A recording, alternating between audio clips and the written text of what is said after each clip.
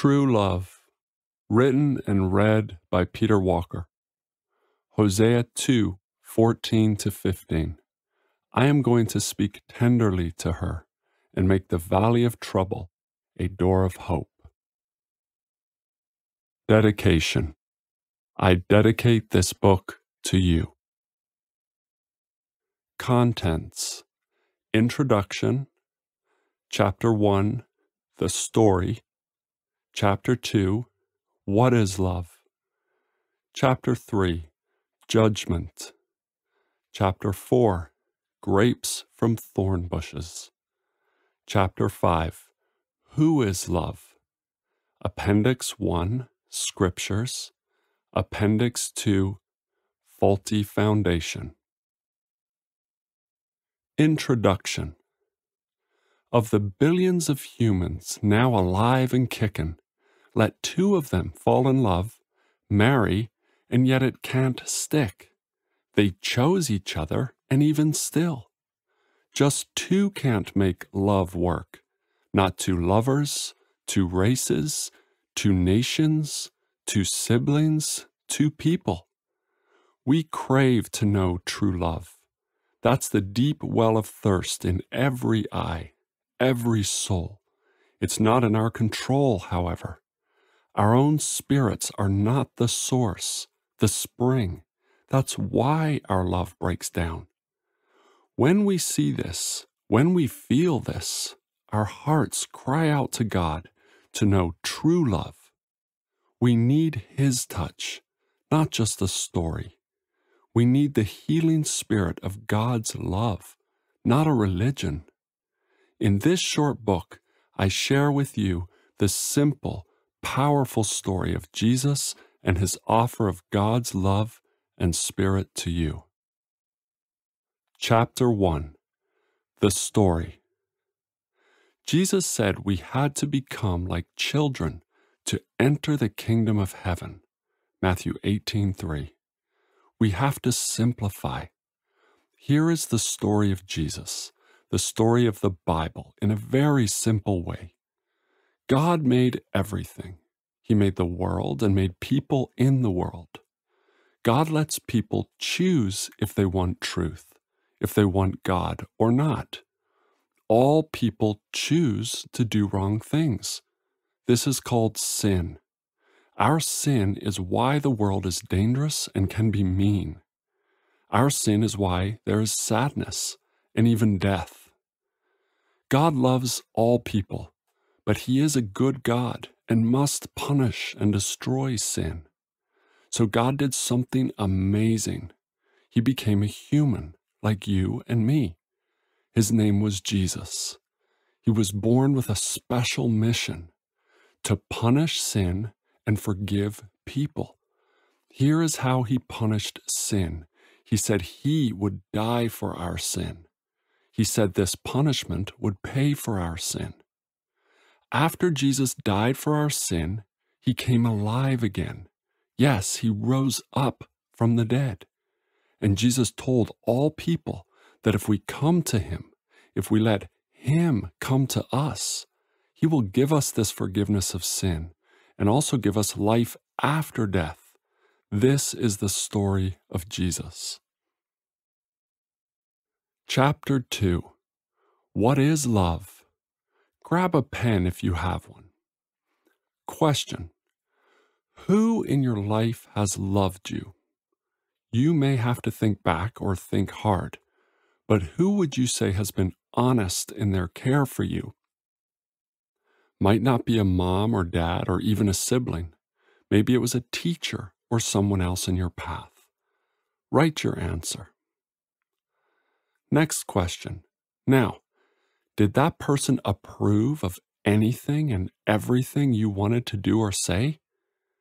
Were they a person who just stood back and told you to do whatever you wanted? Write your answer. Question 3. And if not, why is it you think of that person as someone who loved you or cared for you? Write your answer. Now think of someone who truly did not love you. You probably don't have to think back too far, nor think too hard. Were they someone who did right and challenged you to do right? So when it comes to love, true care, we are not dealing with people or relationships that just let us do whatever we want. We all know this. In fact, in this challenging and dark world, it is almost completely the opposite. People who stand up to you and challenge you not to do what you want tend to be those who really care about you. This tells us a lot about love, about true love. This is true about people, and this is true about God. Ponder this for a moment. God, like anyone truly loving in your life, does not stand back and allow you to go with the flow. The world is the way it is because people go with the flow of their sin, their choices to do wrong, broken promises, adultery, pornography, child abuse, trafficking, mockery, humiliation, robbery, exploitation. This comes from people very much doing what they crave, going with the flow of their appetite and the laughter of their friends. God opposes our choices to sin, to wrong one another. We're told in the Bible, by the prophets and by Jesus himself, that he hates sin and will judge it. The true God of love loves truthfully. Are you tired of false love? Are you tired of trusting in yourself to know love and find love? Have you seen that we need the true God of love to teach us and touch us? Here is a famous passage of the Bible where a man named Paul, talking to a church group that were having differences and divisions, defines love. 1 Corinthians 13, 1-8. If I speak in the tongues of men or of angels, but do not have love, I am only a resounding gong or a clanging cymbal. If I have the gift of prophecy and can fathom all mysteries and all knowledge, and if I have a faith that can move mountains, but do not have love, I am nothing. If I give all I possess to the poor and give over my body to hardship that I may boast, but do not have love, I gain nothing. Love is patient, love is kind, it does not envy, it does not boast, it is not proud, it does not dishonor others, it is not self-seeking, it is not easily angered, it keeps no record of wrongs. Love does not delight in evil, but rejoices with the truth. It always protects, always trusts, always hopes, always perseveres. Love never fails. Chapter 3. Judgment. This might seem like an irrelevant section in a book about love, but we do need to note this. Jesus speaks about judgment for sin a lot. He speaks about himself judging all people at the end of time, and he speaks about true punishment, even eternal punishment. Take this one verse, for example, of Jesus speaking to those who wrong children. Matthew 18:6. Jesus said, anyone who sins against a child, it would be better for him to have a millstone tied around his neck and to be thrown into the sea. Look at what Jesus said about his own betrayer, Judas. Matthew 26:24. Woe to him! It would have been better for him if he had not been born. Jesus says we will all give an account for words we speak. He also refers to himself on the throne of judgment, gathering all nations before him.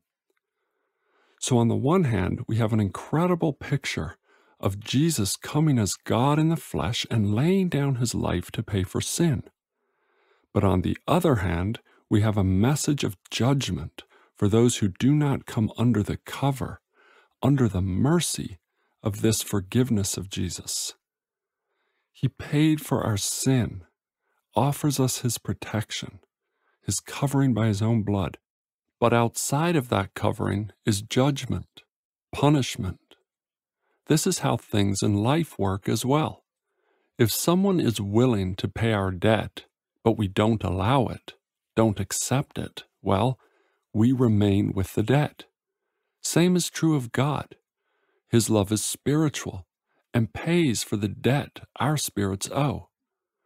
But if we do not turn around, which is what repentance means, and we do not open our hearts, our hands, and receive this payment, well, we remain with our own debt for sin. This brings us back to the introduction. All relationships, supposedly love relationships, seem to break down. And yet, rather than recognizing that we do not hold the keys to true love, to true life, we step over one broken relationship and go break another. We still call it love. The judgment for our actions, the consequences, follow us. They are laid out before us. We rarely speak of them, and yet there is a litany of tears in our trail. We ache under guilt for those hearts we have broken, and yet we tend to press on the same way. We do it again and again. We won't stop and consider. Look at this amazing call of God. 1 Chronicles 7:14. If my people, who are called by my name, will humble themselves and pray, and seek my face, and turn from their wicked ways, I will hear their prayer from heaven, forgive their sin, and heal their land. Chapter 4. Grapes from Thorn Bushes. A few years ago, my friends bought a house that was built on wetland. Over time, the house began to move, sink, crack. Have you ever tried to build a relationship on a false foundation? I'm not talking about picking the wrong person. I'm talking about picking the wrong God. In other words, you built the relationship on your morals or lack of morals, on your definitions of right and wrong, your life values and purposes. You see, if we want a particular fruit, such as grapes, we must find the source of that fruit, i.e., the grapevine. It is the same with truth and love. We cannot invent these things or just pull them from wherever we choose. We must, rather, find the source of truth and the source of love. John 15:1-5. Jesus said, I am the vine, and you are the branches. No branch can bear fruit by itself. It must remain in the vine. We often plant our relationships in the soil of our own brokenness, but then we expect to grow something strong, something healthy, something deep and lasting. Hosea 8:7 says, sow the wind and reap the whirlwind. Most of the breakdown in our relationships come from the false foundation we have built on, our own selves. Soon we see the cracks in the walls, the sinking and sloping of the floors, and feel the draft of the cold wind outside. So what is the foundation for true love in our lives? Let's look at God's way for marriage as an example. Marriage, as revealed clearly through the Bible, is a committed and exclusive relationship between a man and a woman, with God as witness. God's system for a true love relationship with his blessing is this: a man loves and worships the true God. A woman loves and worships the true God. As two worshipers of the one true God, this man and woman commit their lives to each other, often with a ceremony, sometimes not, and then they consummate this commitment by having sex. The act of sex was and is the marriage contract. So 2 elements of a faulty foundation in marriage are when A, we have not committed our lives to the one true God, and B, we have not honored God's morals in marriage. For example, if sex happens before and not after the marriage commitment. See Appendix 2. When Jesus was asked what the most important command was, he said, "Love the Lord your God with all your heart and with all your soul and with all your mind." Matthew 22:36-40. Effectively, Jesus was restating the very first of the 10 Commandments, given thousands of years before. Exodus 20:1-3. "I am the Lord your God. You shall have no other gods before me." For true love, we need the true God to actually be king in our lives. We need to call him Lord and live it. Secondly, for true love to be experienced, we need to do things God's way. We cannot plant thorn bushes in our lives and then go to them and expect to find fruit. If we want the fruit of God's blessing and God's love in our own lives and relationships, we must do things God's way. Jesus said, "Everyone who hears these words of mine and puts them into practice is like a wise man who built his house on the rock. The rain came down, the streams rose, and the winds blew and beat against that house. Yet it did not fall, because it had its foundation on the rock.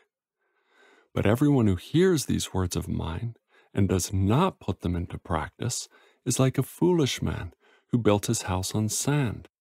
The rain came down, the streams rose, and the winds blew and beat against that house, and it fell with a great crash." Matthew 7:24-27. Have you made mistakes in your relationships? Have you been the God of your own moral choices rather than God himself? Have you built structures on sinking sand and now are overwhelmed at the chaos, the brokenness, the guilt? No matter where you find yourself in relationships at this point, no matter how deep and dark the path behind you or under your feet right now, Jesus can meet you here. He can redeem. He can make all things new. Do you want this? What's it worth to you? Are you willing to die to yourself and rise to new life in Christ? Chapter 5. Who is love? Faith changes everything. It activates God's truth in your soul. Faith, a deep and acted on belief, brings God alive in you and you alive in God. Hebrews 11:6 says, "Without faith, it is impossible to please God." Faith is belief in action. Jesus calls for followers, not just believers. If you want the truth and Spirit of God to flow through your life, your past, your present, and future, you will need to take a step of faith. John 14:6, Jesus said, "I am the way and the truth and the life. No one comes to the Father except through me." Jesus said he was the door to salvation in John 10:9. If you want to follow Jesus, if you want God to pour out his Spirit in you and forgive your sin, you can do this now. It is a decision of the heart and mind. It can help to whisper words, a prayer, to mark this moment. If you want, you can read this prayer below and make it your own. If you read it now to Jesus, he will save you and fill you with new life. Dear Jesus, thank you for dying for me. Thank you for paying for my sin. I want the forgiveness that you offer me. I want you to make me new, and make me pure. I believe in you. I will follow you. Thank you. Amen. If you just prayed this to God, He has heard you. Right now, He has covered you with forgiveness and filled you with His Holy Spirit. You are saved. You are new. John 4:24. Jesus said, "Whoever hears my word and believes Him who sent me has eternal life and will not be judged, but has crossed over from death to life." It is very important that you now grow as a follower of Jesus, like a seed in good soil. After you finish this short book, I would encourage you to read another one called First Steps with Jesus. It is free on the website and the app. However, let's take a minute to finish this section we started and indeed finish this book. Let's answer the question, who is love? You see, God is not a God of rules, but a God of spirit and love. The rules He has given us, we are told, do not make us good, but really just show us our sin. Let me explain. If you are given a rule to follow, it is because you do not naturally do this good thing. You need to be told to do it. So the rule reminds us that we are naturally not doing what we should. Put another way, rules don't save us. They show us that we need to be saved. God's ultimate rescue for us as humans was to become one of us and pay for our sin.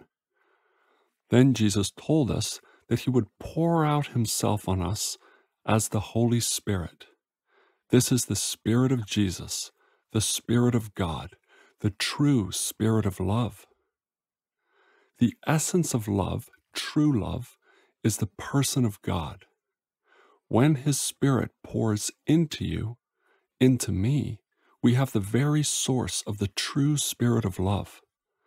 John 4:14, Jesus said to the woman, "Whoever drinks the water I give them will never thirst. It will become in them a spring of water, welling up to eternal life." God is love. Jesus is God. His Spirit poured out in you, His own person, is true love. He is the wellspring, the source within your soul, and the foundation for your relationships. 1 John 4:8 says, God is love. God, pure love, became man, became spirit, and pours into you.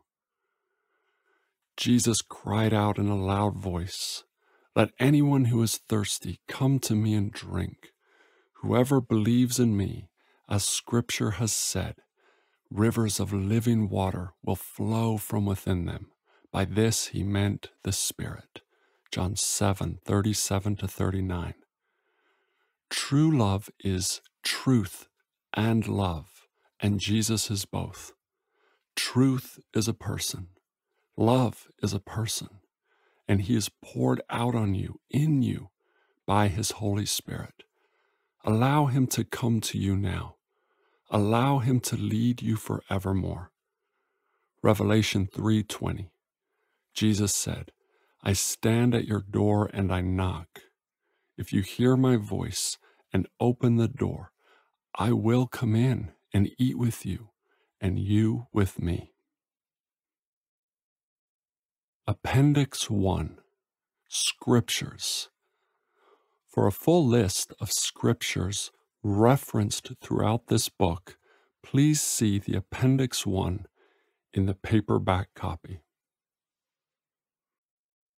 Appendix 2, regarding faulty foundation. I note in this chapter, Grapes from Thorn Bushes, that without God in a marriage and His moral ways before and after the marriage, it will not stand. You may know people, however, who are not believers in God and have not done things God's way, and yet have a good marriage. Let me speak to this very briefly.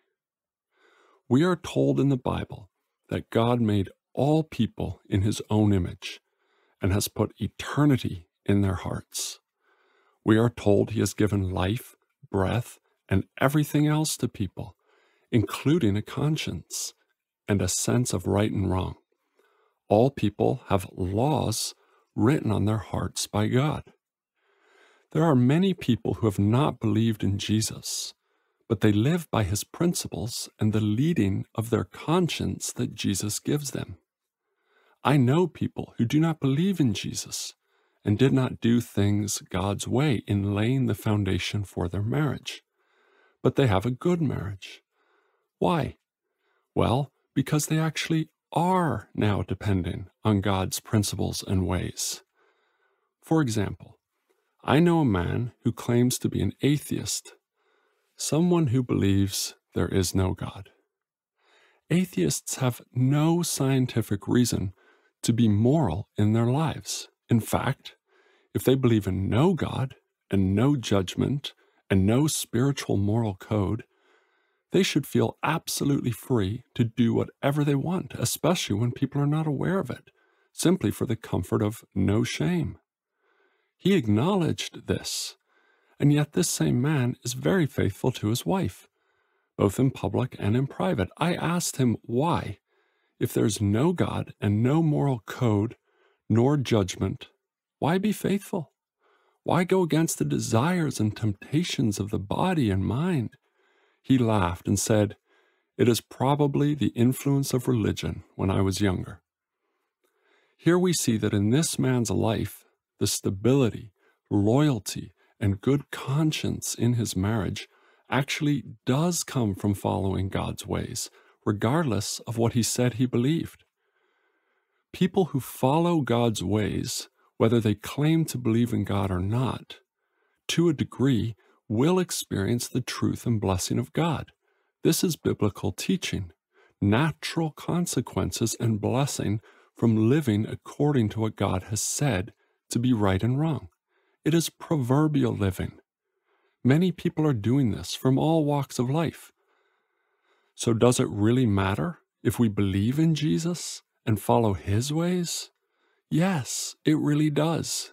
We will be judged and blessed ultimately on our love of God and our following him. You may have a successful marriage, i.e., it may stay together and be honest without choosing God.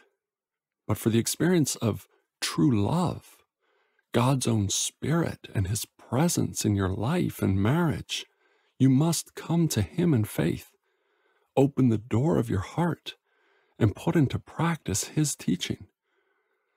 Let's go one step further here to close out. According to the Bible, there are people who truly have not yet heard or received the revelation of Jesus Christ. They are operating as best they can with their conscience and what they do know to be right and wrong. They are following God in goodness to the measure of revelation they have received. There are others of us who have received the full revelation of Jesus Christ. We have his scriptures and know his truth, and yet we choose to do our own thing. We are told clearly over and over in Scripture by the prophets and by Jesus himself that he sees the heart and will judge each person individually.